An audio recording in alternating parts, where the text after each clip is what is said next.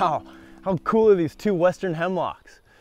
Now, western hemlocks out of any conifer here in Cascadia are my absolute favorite for so many different reasons. I don't even know where to begin. You know, I mean, they're from their gorgeous, sweeping, feather-like branches to their resilience and their will to grow and live anywhere. I mean, these really are some of the coolest trees we've got here.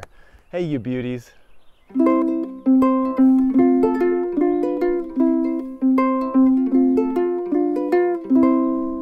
Western hemlocks are some of the most widespread and abundant trees you're ever going to find here in Cascadia. I mean, check out this big one right here, that snapped one over there, this kind of cool twisting one. These two coming up are this little bugger right here.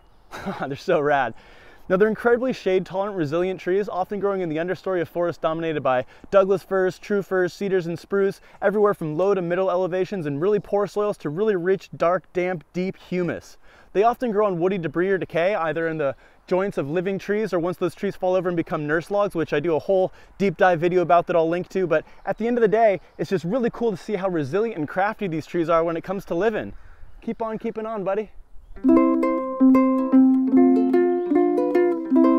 The scientific name for western hemlock is Tsuga heterophylla, hetero meaning different, phylla meaning leaves, different leaves. And when you look closely at the needles on a western hemlock, you can see how they got that name. Their needles are really flat, blunted, with this horizontal splay, very feather-like, with two white rows of stomata on the underside, and all these needles vary greatly in both sizing and spacing, giving it kind of an erratic look compared to most of the neatly organized rows of other conifer needles. Now, this erratic spacing and siding gives these trees a very delicate, feathery-like appearance as they blow in the wind. It's just absolutely gorgeous.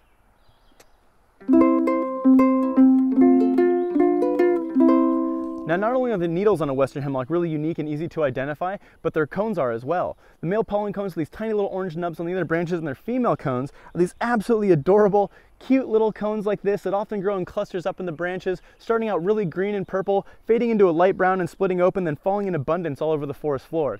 Now, this is part of the reproductive strategy, just to basically saturate the market of the forest floor space with these little cones that, you know, are able to be really lightweight, and they bounce all over the place and fall into precarious little spots where they're able to germinate and become the next generation of forest. It's pretty rad.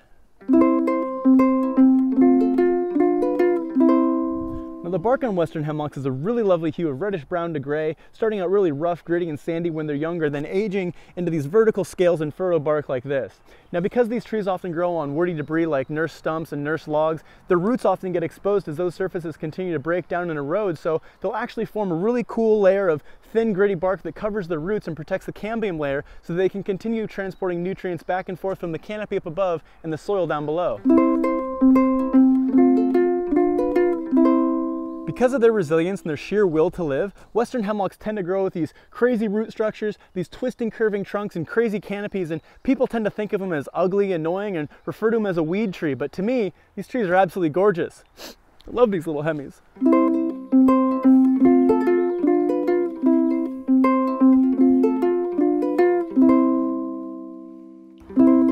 Oh, gall dang, what a beauty.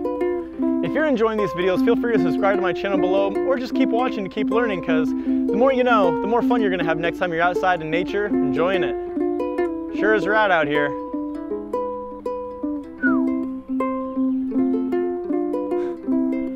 There's so much green, you know? I've never seen this much green before.